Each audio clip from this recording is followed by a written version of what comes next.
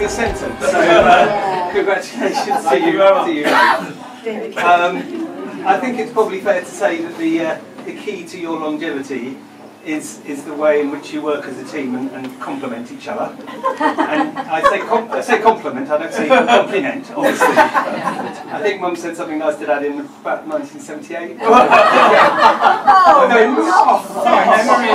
I got no Christmas presents for you next year. No, you mean the way Gron goes to sleep and lets me get on with it. But in all seriousness, I think that you work brilliantly together. I was on my feet some years ago, I think 16 years ago, at our wedding, and I mentioned how lucky I was to have a mother who was never shy about giving good advice, and a father who was wise enough to pick up the pieces when I ignored it. I've forgotten that.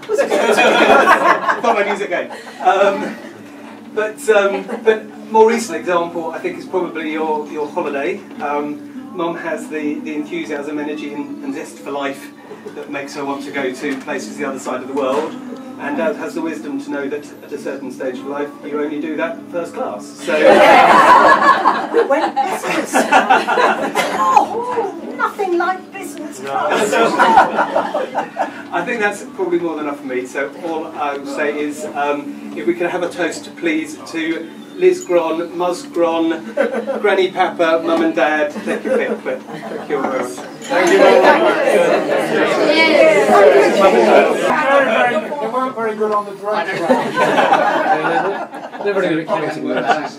This group, we've been seeing each other since whenever it was. January 63. 1963. In the snow. 1963. January 63. And if you can get them talking, the anecdotes that come, like being examined when they first went nursing, standing naked in a nursing home.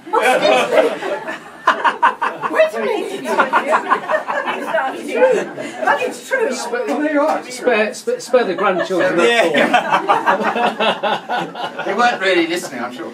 So, and then we've seen the children growing up, and our children have seen their children growing up, and it's been a privilege to be that's a part of the family. Part of the gang. And so we're very grateful for coming, and I'm sure you don't know each other.